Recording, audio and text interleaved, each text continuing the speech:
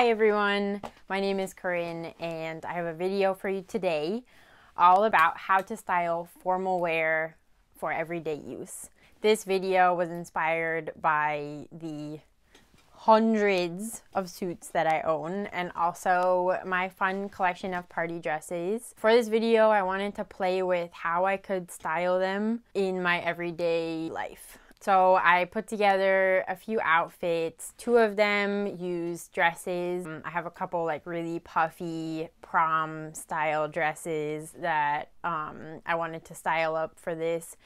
And the final outfit will actually be using a suit and more sort of menswear. On this channel, we are all about duality, never performing entirely within one gender. So yeah.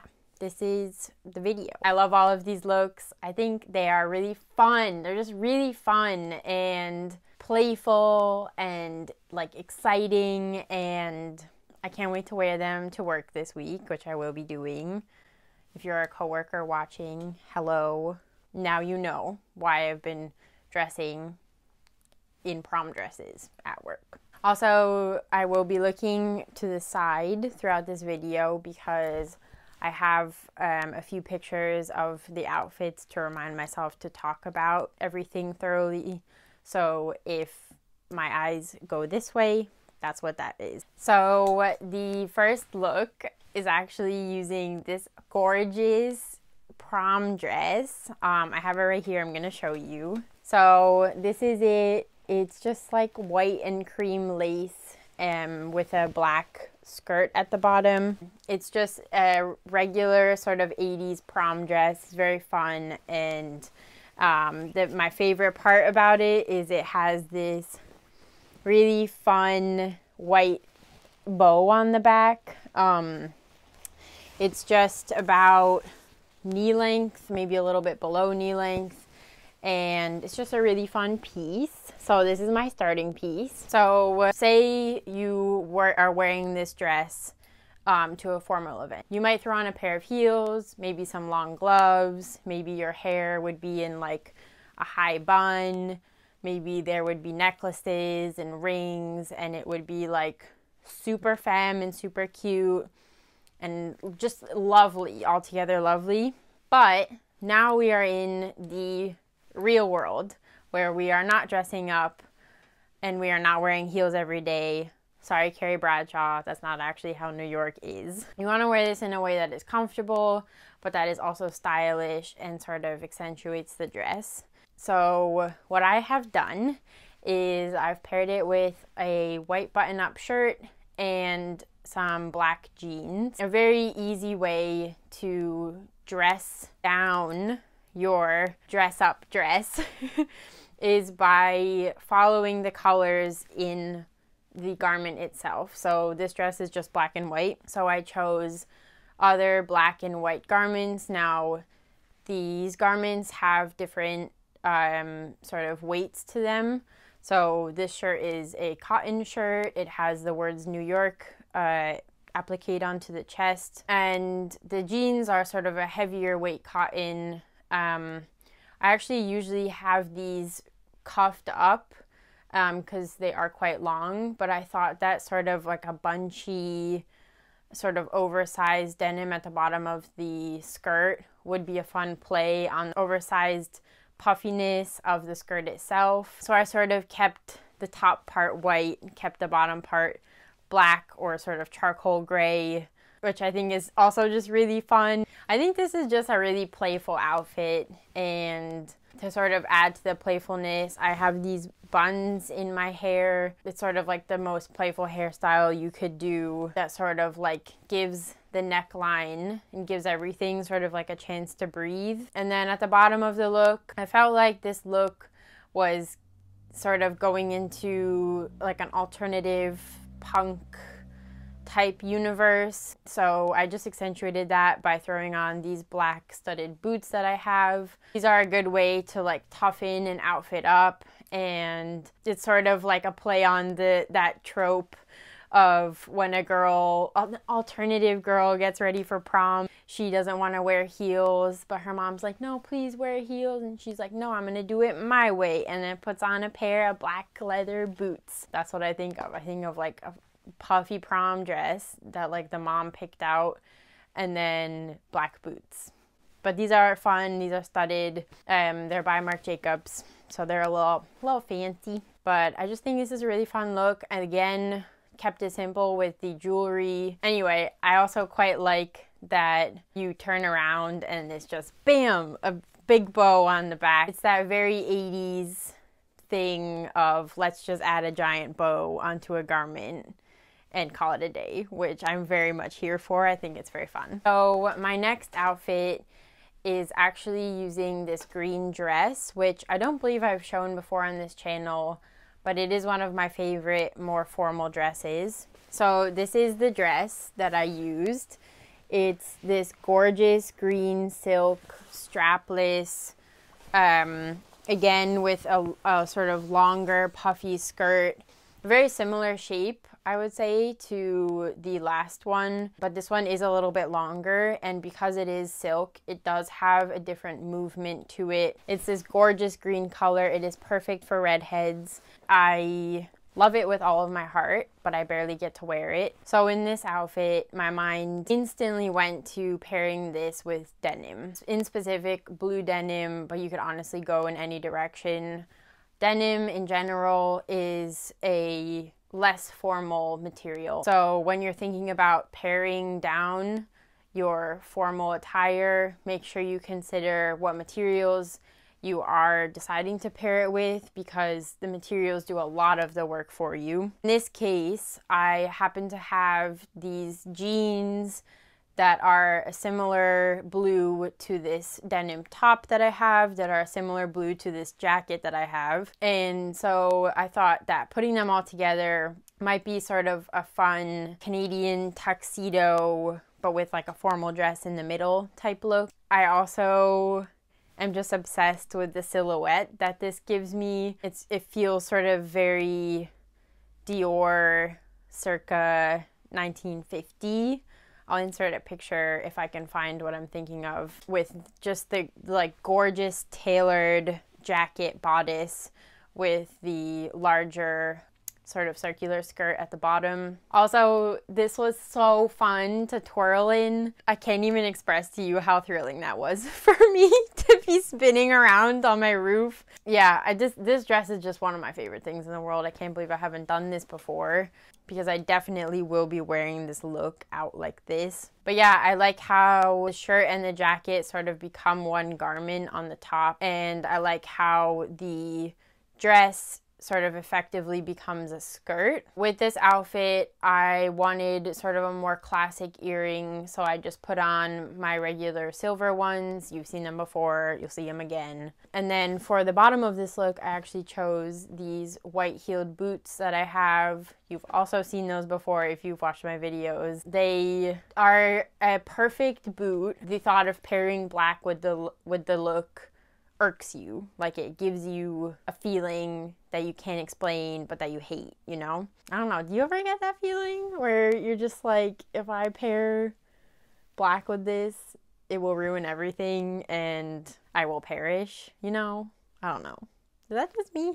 Anyway, with this denim top, a button actually came off the center of it, which is a very sad moment, but I always just substitute that button for a pin. So I have this pin that I got in Scotland when I was there, and it's actually kind of perfect because it's small and circular, so it just looks like a fancy button or something. But that's a good tip for any of you. If you lose a button on something, you can just throw on a pin. For the third and final look, I do have a menswear moment for all you people who love your menswear. I might not be the average Joe, in that I don't consider suiting formal wear, because I wear suits so often, like constantly wear suits. When I was thinking about a menswear look, I was combing through my wardrobe trying to find a menswear formal wear piece that that some people might have, but that they might not be wearing unless it is to a formal occasion. I thought of, okay, ding ding ding, tailcoats. Some people have them. Most people in the UK have them because they wear them to weddings, but some people in the US actually have them. Hi, if you're one of those people. Love you, appreciate you. I'm a huge fan of tailcoats. I love tailcoats, I love frock coats, I love morning coats, I love it all. Give me a coat with a tail on it. Give me a long menswear look, and I will treasure it for the rest of my life. But I actually recently acquired this tailcoat, which I'm about to show you. Here it is. As you can see, it is sort of black and green. It is wool, and I believe that this is silk. I love this especially because of its imperfections. I love all of this sort of wear and the sort of like sun bleaching that is happening on the sleeves and on the back, which you'll see in the video clips is definitely apparent, but I think it's just so beautiful. Maybe I'm on my own here, but it sort of is a lighter green in some places and a darker green in others, and I think that's really unique and beautiful. When I was thinking about what direction to take this in, I immediately thought of this itty bitty men's green vest that I actually already owned long before I got this coat, and they match perfectly, and I cannot believe it. I literally cannot believe it. When I put them together, I was like, there's just no way that these weren't created together, or maybe they were just destined to find each other because they are the perfect match, and I got very, very happy about it. So I started with sort of a classic formal menswear combo, which is like tailcoat, waistcoat, button-up shirt, right? But then the bottom of the look is where it becomes a little bit less conventional. I layered this denim skirt underneath these sort of pants skirt thing that I actually made. This is a great tip also, if you're into making things and you're just excited about reconstructing and deconstructing and all of that nonsense. This was actually a pair of wool, like tailored trousers that I bought from a thrift store, actually with the intention of doing this. They were $2, and I was like, okay, this is perfect. They are a little bit large, so I just took them in at the waist. And then basically what I did is I deconstructed the inseam of the trousers as well as the outseam right up until sort of like the end of the pocket bags. So there is enough coverage to technically wear it as like a mini skirt with like long legs attached, but I've been sort of using it as a layering piece with skirts and with other trousers. This is a fun idea if you do have a tailored sort of formal wear tuxedo thing that you're just like, oh, I'm never gonna wear this again. You know, this is boring to me now. I want a new life for it. You can deconstruct the trousers and make it into a skirt, and that might be fun to wear. I don't know, just an idea. But I actually really like the way that all of these pair together. I like the way that the pant legs move in coordination with the back of the tailcoat. I quite like that it still has integrity as like a tailored formal wear look, but it does use unconventional garments and materials, again with the denim, sort of informal material, and then with a very formal material but a very informal garment. Sort of combination of everything is very exciting to me.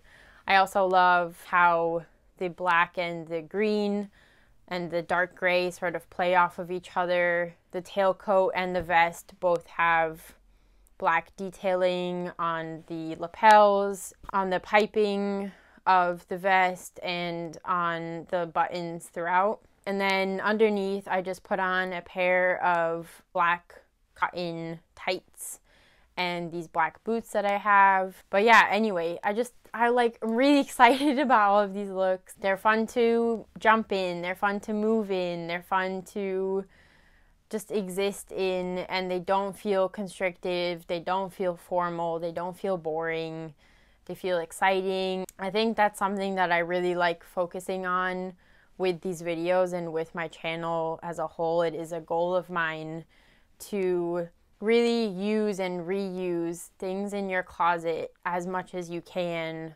for as long as you can. I think, you know, if you are interested in fashion, it is inherent, and you are sort of pushed as a consumer to keep buying and to keep up with the trends and to keep up with, you know, anything new that's happening. And what I really like to focus on with myself and what I'm hoping you can get from this video is that you can use and reuse your clothes for almost anything. Like literally anything. You can be wearing all of your clothes every day. There doesn't have to be an occasion. There doesn't have to be a specific place you're going to. There doesn't have to be, you don't have to have plans to be excited about clothes or to dress in the clothes that you love. And so I really hope that you get from this video that there is no limit to fashion. There is no limit to clothing. There is no limit to how you can pair things together. Anyway, please let me know if this inspired you to wear your formal wear pieces to work, to pick up your kid from school, to the dry cleaners, wherever you want to go. Let me know. Anyway, until then, thank you so much for watching. I really hope you enjoyed this. I enjoyed making it. I always enjoy making it. Ugh, it's so much fun. But yeah, I'll see you in the next one. Bye.